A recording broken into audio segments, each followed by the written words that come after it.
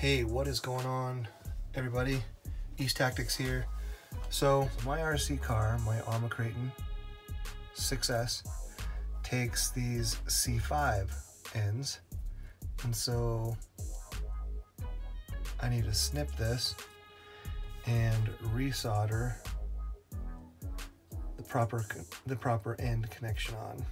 We're gonna do that today.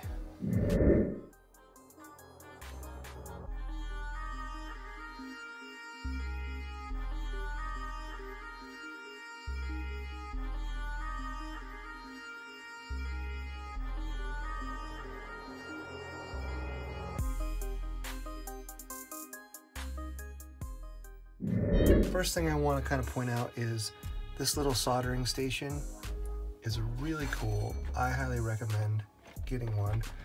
And this is basically, it was $16.99.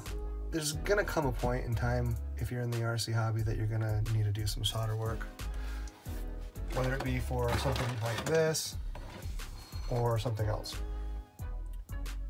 EC5 battery connectors, the female. So I mean, if you're doing 2 3S batteries, then this pack of 2 will be great because you can do 2 batteries. I'll be replacing this battery here because of an issue that I've been having, and I'll tell you that really quick to maybe help you avoid it happening to you. So these batteries come with the output for the balancing, and over the course of actually not that long, I mean, I've had my RC car for about, you know, 3 or 4 months, and I have not taken it out.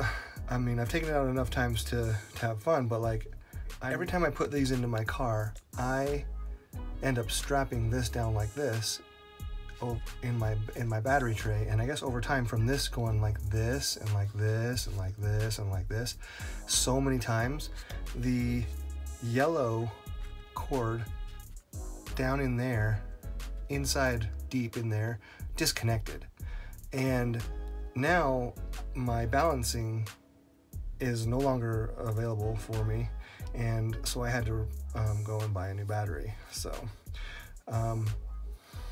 what I would recommend you do is, instead of constantly pushing this thing down and like strapping it in, just leave it straight, do your thing with this, and leave this thing just in the car straight as much as possible. You want to avoid this thing moving so much.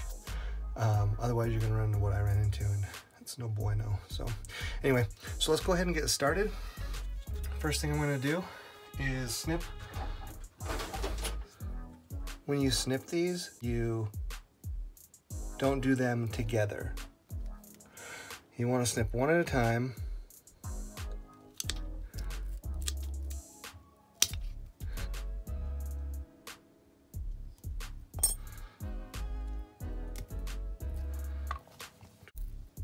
All right, we're gonna take, if you got some wire cutter or wire strippers, that would be ideal, but I don't. So I'm just gonna take a razor blade.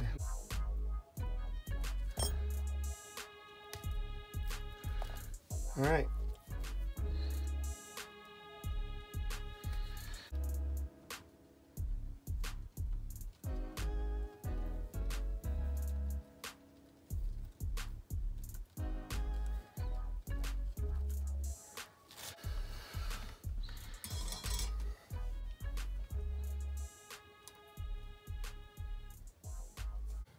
Get this one out of the way.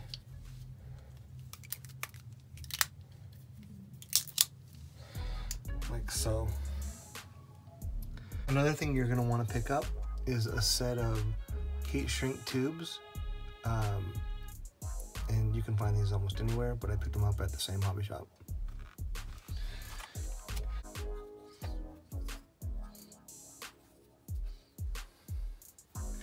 Okay, next you want to take one of your ends and you want to take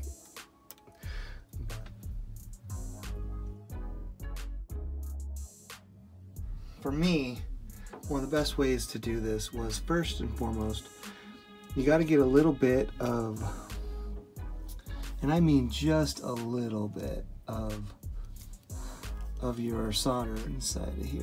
So you just really want it to kind of coat the edges. You don't want it to get filled up by any means. Then, once you've taped to the end of this thing, and I've just got the solder gun kind of holstered.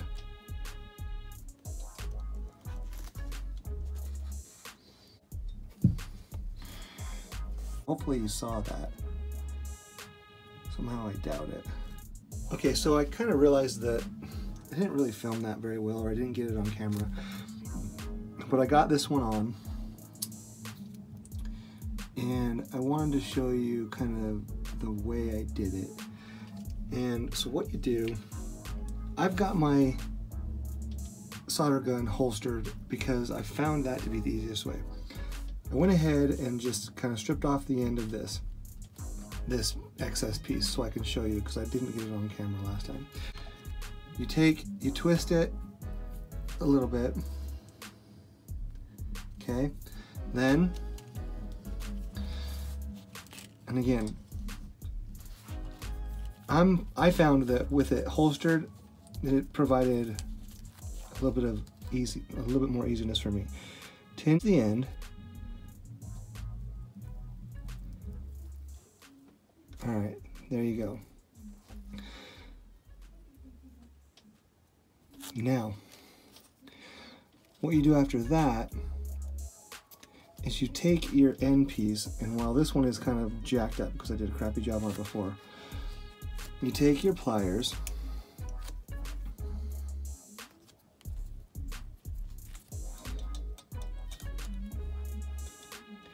you actually want to heat up the side of the metal of this thing to a point that you can just push it in. So you hold it on there until, and then you just push, and eventually, with time and patience, you'll notice it'll just sink in. Watch. And because you're heating the element from the outside, it takes a little bit longer.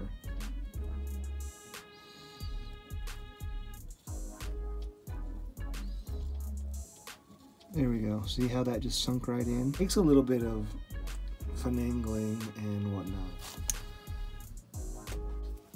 If you look close, it's pretty,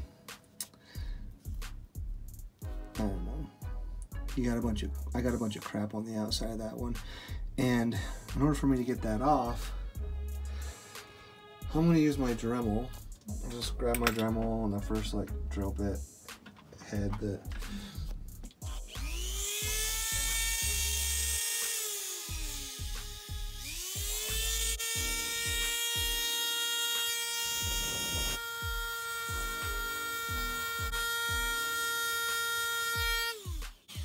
literally just took a few seconds, and while it might look a little bit grinded up, as long as it's smooth, or as long as it's not like jaggedy and sticking out, then I'll be able to do this next step. Take your C5 female and you look, and if you look close, you can see one's got a positive and one's got a negative symbol. So the positive goes into positive, and you'll push this in.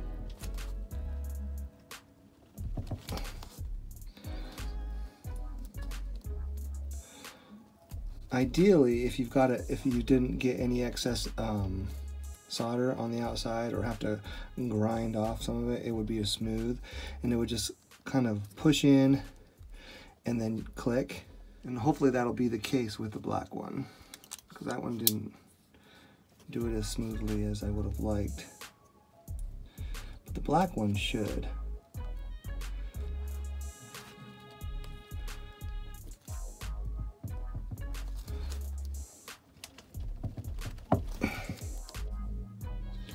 So I'm feeling pretty good. I think they went in.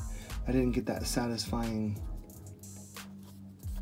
click noise like you would want, but whatever. Now I'm going to drag both of my heatsink shields all the way up. All right, well, success. So just to check it, slides in pretty clean, slides out. There you go. And that is how you solder on a new connector end onto your batteries.